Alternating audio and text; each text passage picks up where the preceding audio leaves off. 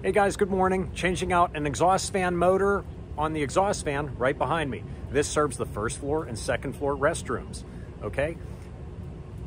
I will take the cap off and I will show you guys what I mean by the motors locked up. Here we go. Okay guys, I had taken the lid off, and as you can tell, there's this rust look to the belt. When I was here on the first maintenance, I noticed this, so instantly in my mind, the motor hasn't run in a while. Well, it is free. It is free, okay? These bearings are permanently sealed, so there is no greasing or oiling, okay? And same with the motor itself.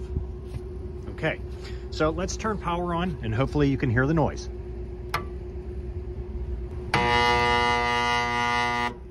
As you can see, it wants to turn, but it will not turn. So there may be a problem just with the start winding on this particular motor, but we don't go inside these motors and fix them internally.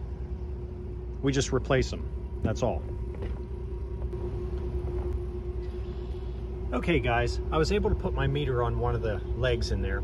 Now, it says 6.6 amps. So if we go above that 6.6 amp range, that's bad on the motor. So we currently have power on. Motor's not running at this time. We do have power, but I believe there's a dead spot in the motor.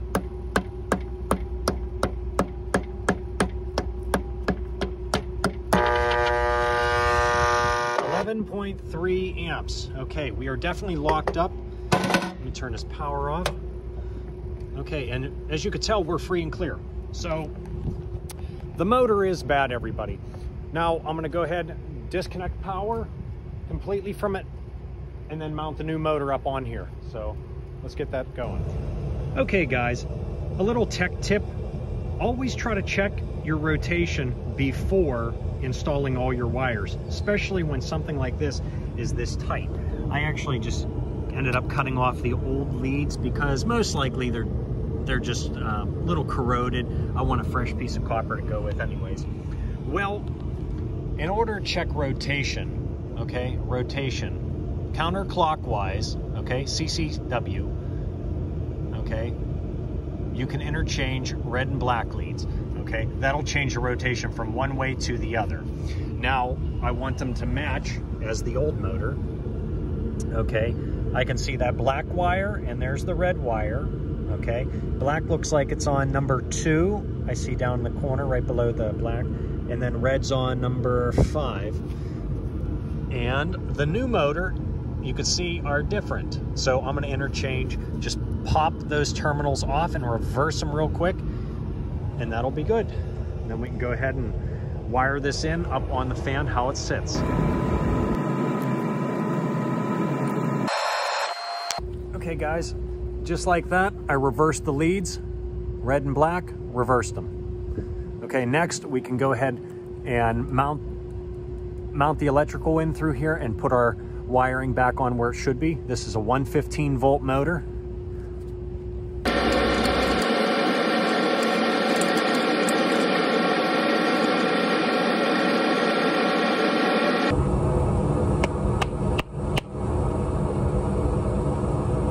Okay guys, what I'm doing is I'm removing a lot of this debris that's up underneath inside that impeller.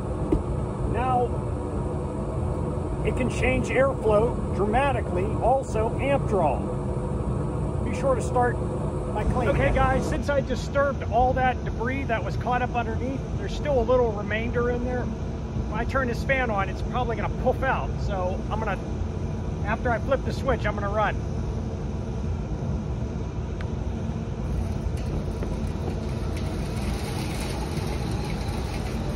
Oh yeah.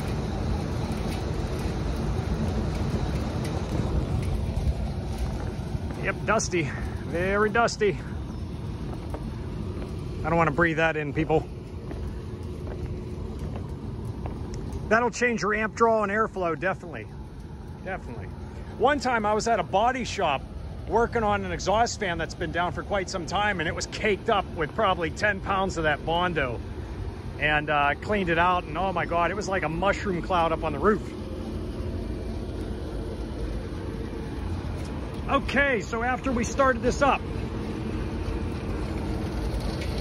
5.4, 5.3 amps. What do we rate it at? 5.8 amps. 5.8 amps. So we're underneath that, which is excellent. Make sure we're on here good. There it goes. 5.6, 5.7. Okay. Well, it's still under the rating, so that's excellent.